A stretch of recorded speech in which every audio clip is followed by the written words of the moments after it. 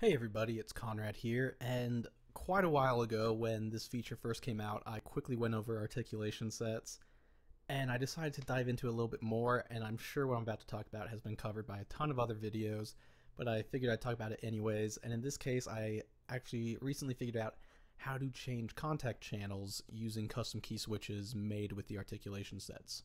So first off, let me explain why this might be helpful. I have two patches here.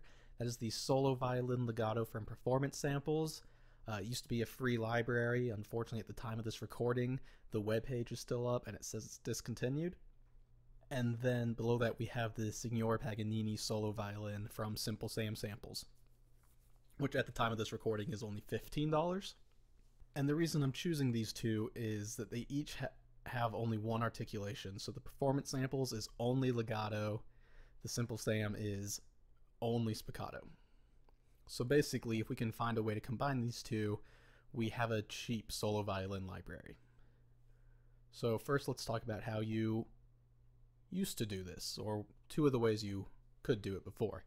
Let me just record a small little phrase here.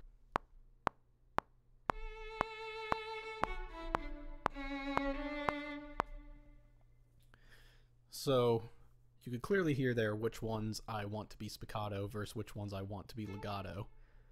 So one of the ways you could do that is open up the event list here. We could highlight those notes and we could change them to channel 2, matching what it says here in Kontakt. Whoops, accidentally sent to 3. There we go.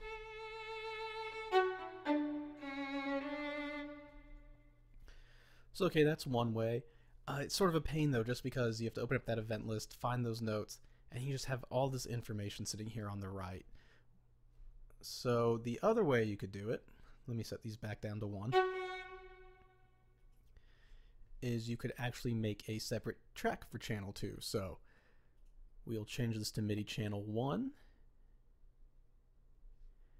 and in track you can actually go to other, and you'll do new track with next MIDI channel. As you see, I have a hotkey set up.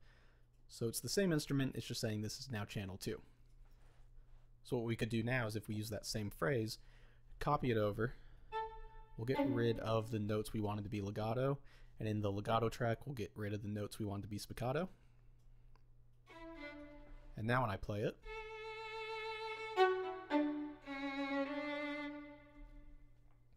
and this is actually how I used to work for quite a while. It was kind of nice to see every now and then, like, this is the exact articulation that's happening right now, but it also comes with some of its downsides. If you want to see exactly everything that's going on, you have to highlight all the articulations, which in the case here of only 2 isn't that bad, but when you have a ton of articulations stacked up, it can be a bit of a pain. And also it means throughout the track you might end up with a lot of these little fragments popping up everywhere. It gets kind of cluttered. So instead, if we can find a way to consolidate both of these down onto just one track, it'll make our life very simple. And we can do that with articulation sets. So let me go ahead, I'm going to set that MIDI channel back to all. We're going to go to the articulation sets and choose new. Now, also to make things a little easier, I'm going to open up the show keyboard just so we can see exactly what I'm pressing all the time.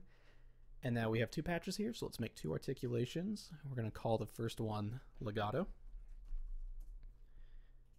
and we will call the second one spiccato. Okay, so let's first go over to switches. We had 2 articulations there, so let's go ahead and add 2 here. You see it automatically fills legato and spiccato. Sorry, legato and spiccato. So switches is us telling Logic what we are going to do to trigger that articulation. So in this case, what is going to trigger legato?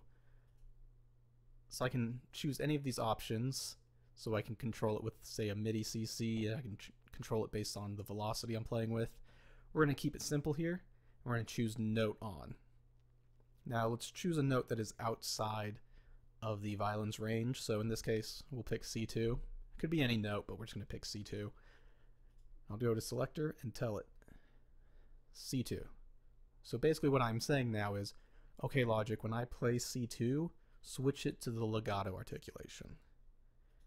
And I will go to note on D2, and now I'm telling Logic when I play D2, switch it to the spiccato articulation.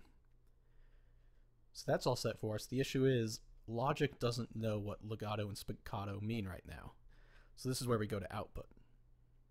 So this is where I tell Logic, okay, legato means you are going to go to program channel 1, which reflects here in Kontakt, channel 1 in Kontakt. Spiccato means you're going to go to program, but you're going to choose channel 2.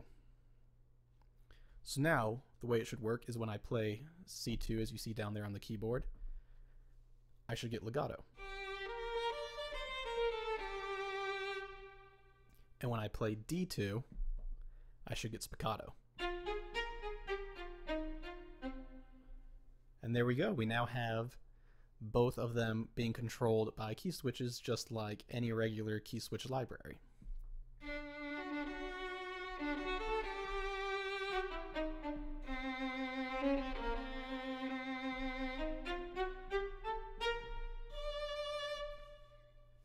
And now we can just record right there on one track.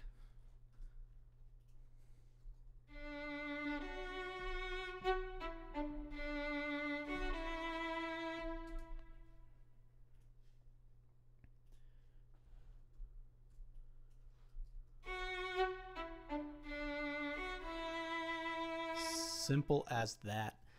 So stay tuned because I'm actually going to upload another video talking about this, of how to use articulation sets to control multiple parameters. But other than that, there you go. You now know how to switch instruments in Kontakt using your own key switches. So happy composing.